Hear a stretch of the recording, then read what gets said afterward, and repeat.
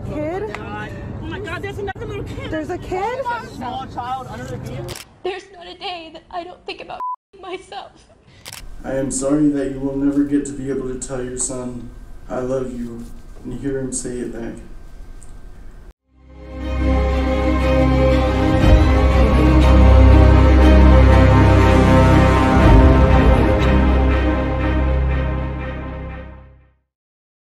In September 2018, Todd Grudzinski, who had a history of DUI offenses, was involved in a devastating crash in Lakewood.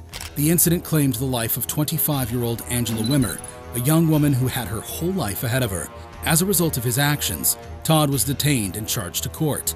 As if Todd's crime was not outrageous enough, his reaction to his sentence was even more dramatic. The courtroom was filled with tense emotions as the victims of the accident shared their heart-wrenching stories. It took a lot for me to be able to even drive again. However, Todd's friends and family presented a different perspective amidst the anguish.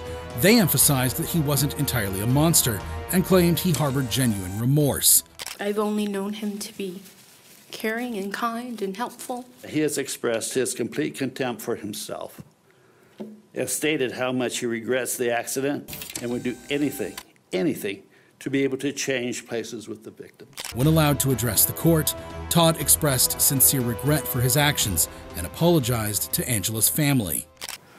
I am so remorseful and so sorry that I did what I did. A few things I want to address real quick before I get into that.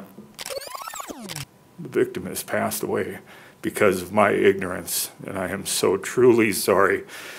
To the family, to everybody else affected, to Miss Martinez, I am so sorry for how much I'm hurting you, and I hope you heal fast.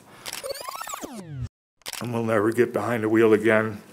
Call an Uber, call a taxi, or better yet, give up drinking. His 6 previous DUI convictions didn't work in his favor during the proceedings. The judge had to consider the gravity of the situation and the repeated offenses. Consequently, the judge handed down the maximum punishment, life in prison, without the possibility of parole. Todd's reaction to his sentence was shocking, and his accident resulted in a life being lost. But what happens when not just one life is taken, but 2? Like in the case of Carlo Navarro, who is facing charges for second-degree murder and 1 count of vehicular manslaughter in Long Beach, California.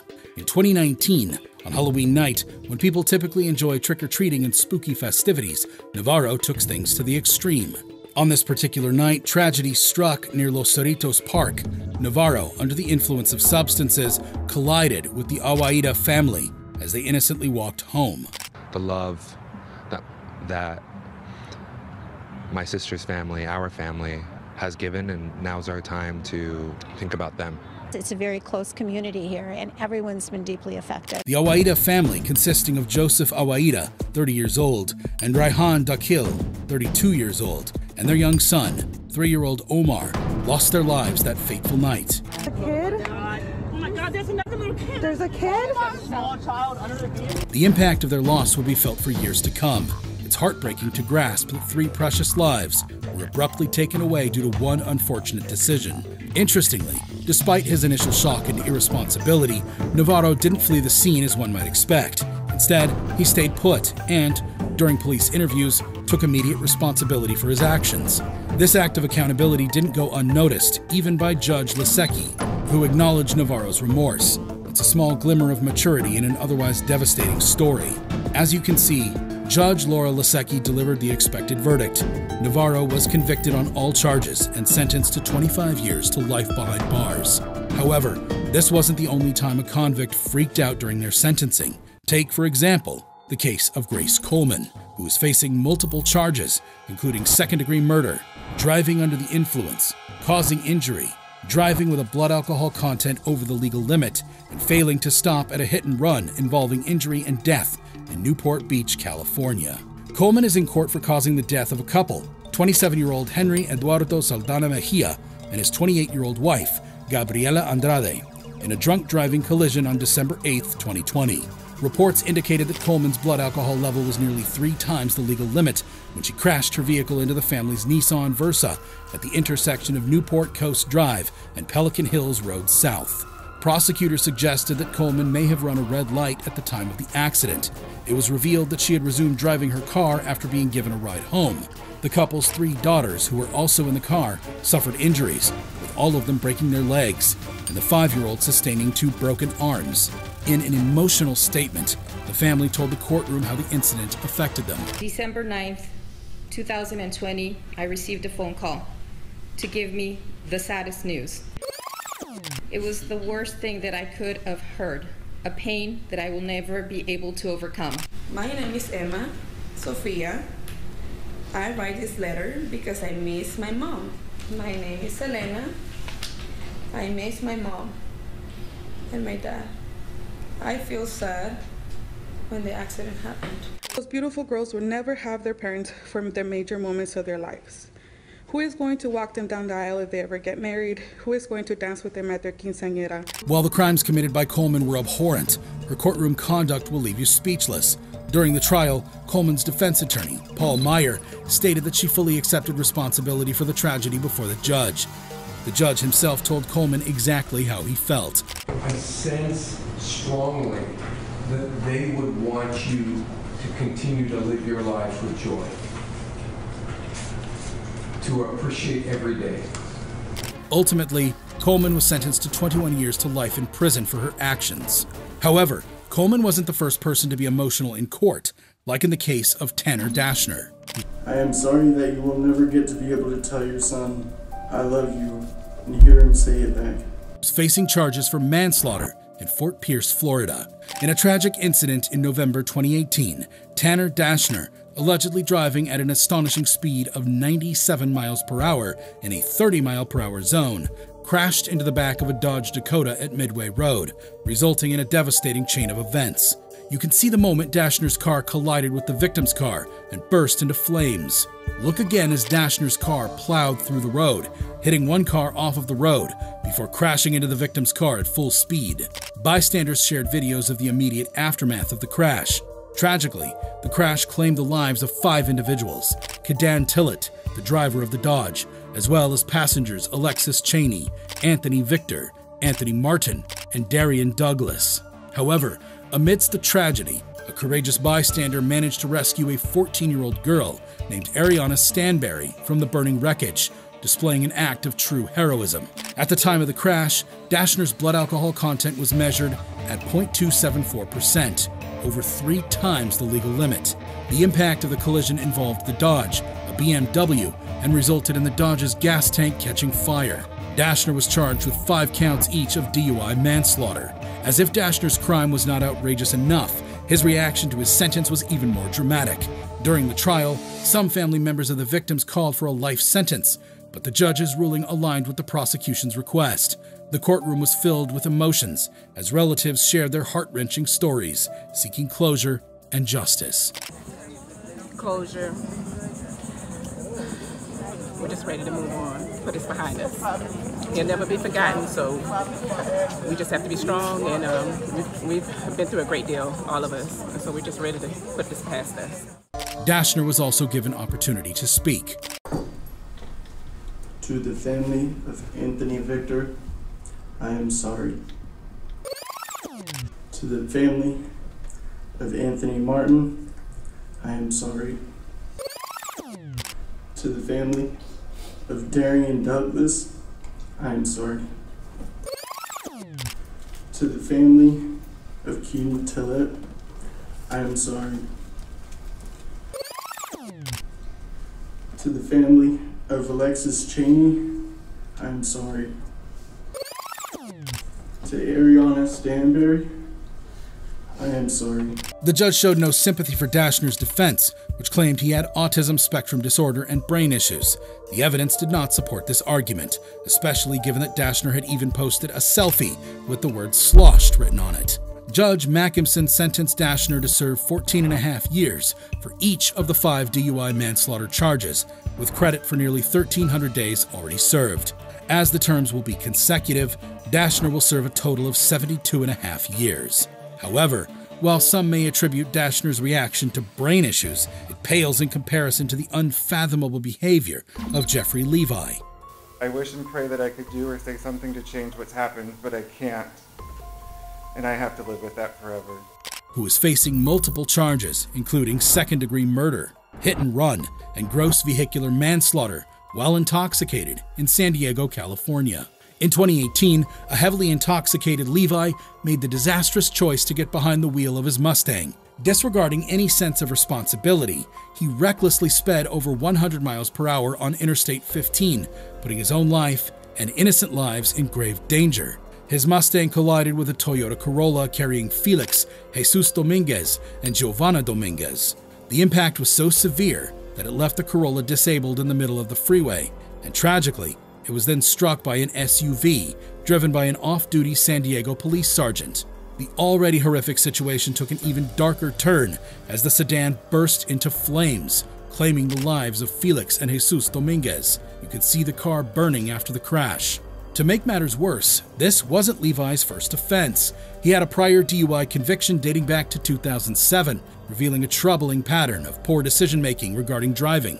However, Levi admitted his wrongdoing in court and expressed remorse for his actions. Here, you can see him telling the court about his battle with alcoholism and his unsuccessful attempts at rehabilitation. I made very serious mistakes with detrimental consequences. I relapsed. I think of Jesus, Isaac, Giovanna, and their friends and family every day. I wish and pray that I could do or say something to change what's happened, but I can't. And I have to live with that forever. It was a remarkable shift from his initial desperate act of fleeing the scene after colliding with the victim's car. Judge Weber addressed Levi directly, reminding him of the lives he had tragically cut short, the permanent injuries he caused, and the multiple fatal decisions he made on that fateful night. I want to remind you, Mr. Levi, because I know that you're going to be living with this for the rest of your life, that you killed these two young people and burned them to death. You permanently maimed another young woman and injured an officer. But by my count, you made 4 fatal decisions on that night. It served as a stark reminder of the severe consequences that one's actions can have. Despite the dark cloud hanging over this story, there was a glimmer of hope. Brave Good Samaritans rescued and saved Giovanna, although she suffered severe injuries. The aftermath of Levi's actions extended even further, as the brave officer, Sergeant Raymond Rowe, was also injured, adding complexity to the situation. The victims' families filed a civil lawsuit against Levi, the city of San Diego, and Sergeant Rowe. Judge Weber sentenced Levi to a staggering 30 years to life in prison. Additionally, she added an extra 4 years for the crash. However, just when you thought you've seen it all, another convict surpasses Levi's remorseful courtroom display. Enter Jorge Solis. Family, from my heart, I'm very sorry for my actions. A 20-year-old who's facing multiple charges, including first-degree homicide by vehicle, driving under the influence of alcohol while under the age of 21, possession of alcohol by a minor, and driving with a suspended or revoked license in Atlanta, Georgia. Solis is standing trial for a tragic collision that took the lives of several innocent passengers. Despite his suspended driver's license, Solis chose to operate his Ford F-350 and traveled northbound in the southbound lanes of I-75, setting the stage for this tragic collision. The incident occurred on Father's Day at 5 a.m. and resulted in the devastating loss of 7-year-old Hallie Young, 8-year-old Cabrin Osborne, and 49-year-old Michael Furlow. The grief-stricken mother of the children was left devastated. She even contemplated killing herself. There's not a day that I don't think about killing myself. I cannot tell you today that I am a Christian without flinching in disgust at what God has done to me. The father wasn't any better off. We got to give his birthday presents for nothing. We can't have it for a birthday. Nor were the rest of the family. Our families will never be the same again because of what he did in one moment. In a shocking revelation, it was disclosed by Atlanta Fulton County District Attorney Paul L. Howard that Solis had a blood alcohol level of 0.125, well above the legal limit. When authorities arrived at the scene, they found Solis passed out, leaning on the median of the expressway. Witnesses also attested to his highly intoxicated state, detecting the strong odor of alcohol emanating from him. Also, They observed his attempt to deceive the authorities by sliding across the seat and exiting the vehicle through the passenger side, as if he had not been the driver.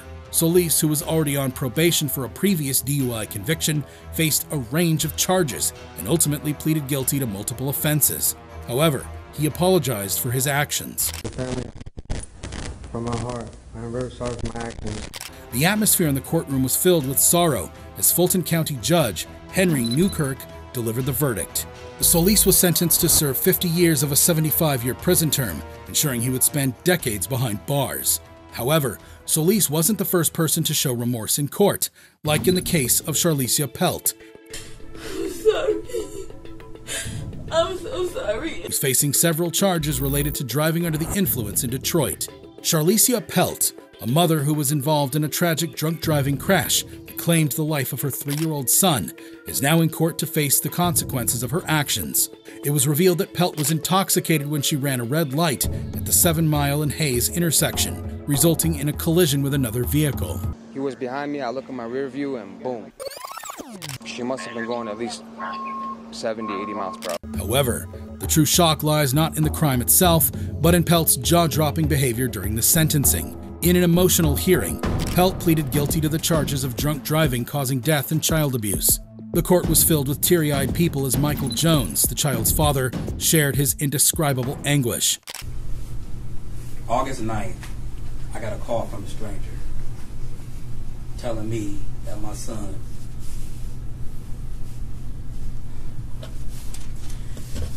was in an accident. Same time, the hospital called me and told me my son was fighting for his life. I didn't understand what was going on. I don't know what else to say to this point. I don't understand none of this. Miss Pelt knows what my son meant to me. Jones recounted the heartbreaking sight of his baby boy in the hospital, bearing tire marks on his arms and face. It is a pain that no parent should ever have to endure. With tears in her eyes, Pelt expressed deep remorse during her sentencing. She offered heartfelt apologies to her family, but failed to take full responsibility for her actions, claiming she did everything right. I'm sorry. I'm so sorry. I promise I didn't mean it. Y'all know I love my baby so much. I'm being put out there like I'm just a neglective parent, and I know it was wrong, but I did everything right by my kids. Tried my hardest if I didn't. But I apologize to everybody it hurt. Michael's family on his dad's side, my family, and anybody that loved Michael. Considering the plea agreement and Pelt's participation in treatment programs, the judge gave her a sentence of 3 to 15 years.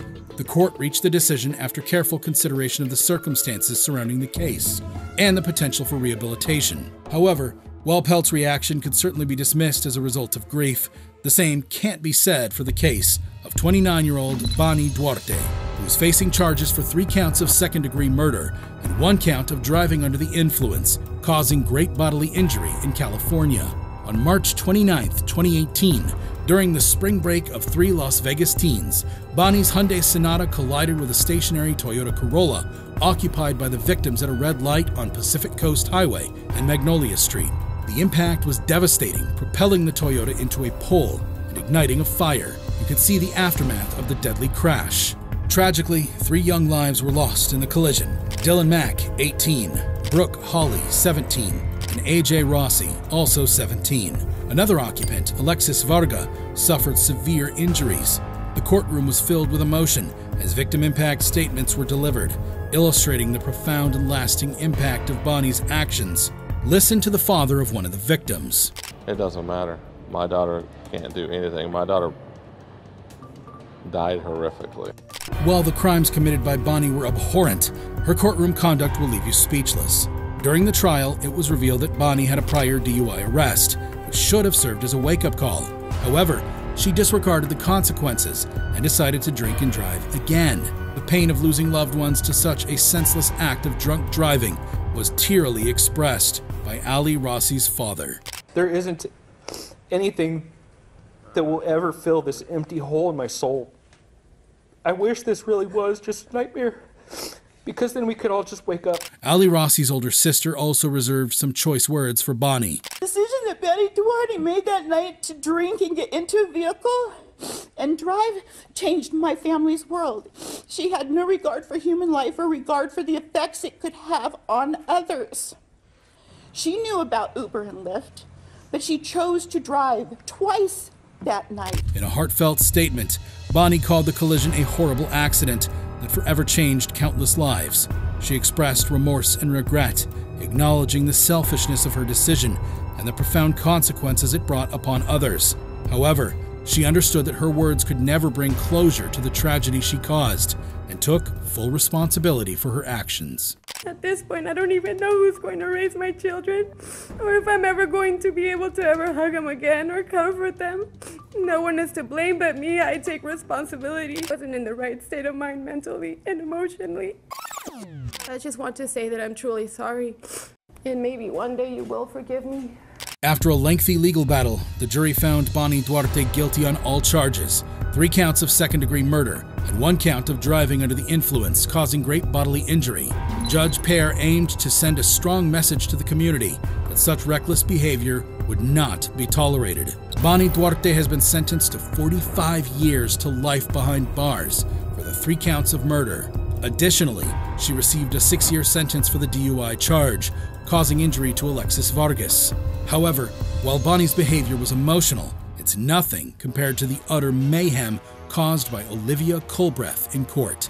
This is Olivia Carolee Culbreth, No words can convey how my heart feels. who's facing charges for DUI-related offenses in Los Angeles, California.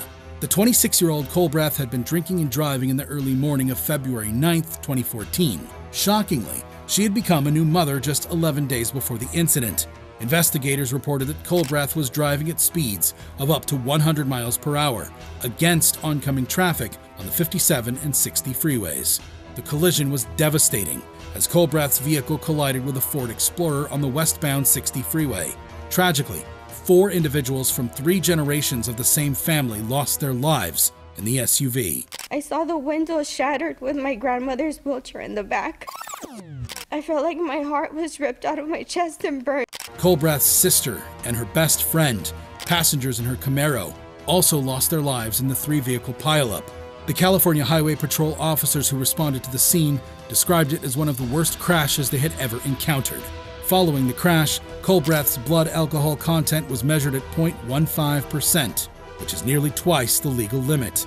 Prosecutors presented evidence during the trial that Culbreth had a previous DUI arrest, resulting in a collision. The court had warned her about the dangers of driving under the influence. It emphasized that such behavior could lead to murder charges.